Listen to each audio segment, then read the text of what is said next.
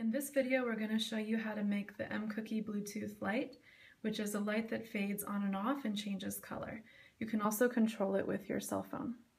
To create the mCookie Bluetooth light, you will need the core USB module, the Bluetooth module, the battery management module, and the multicolor LED module. To assemble the mCookie Bluetooth light, the first step is to plug the core module into the computer using a micro USB cord. Then you load the program.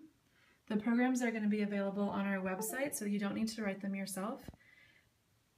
Once the program is loaded, you can disconnect, and then to assemble the mCookie Bluetooth light, simply snap the modules together, like so. Then connect the battery.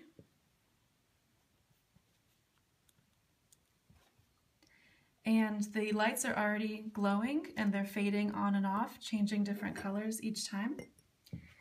So feel free to design whatever enclosure you like. Be really creative with this. And if you wanted to control the color with your cell phone, all you need to do is load the Microduino app, connect with Bluetooth, and then you can click around different areas of this color map on the phone and it changes the color of the mCookie Bluetooth light.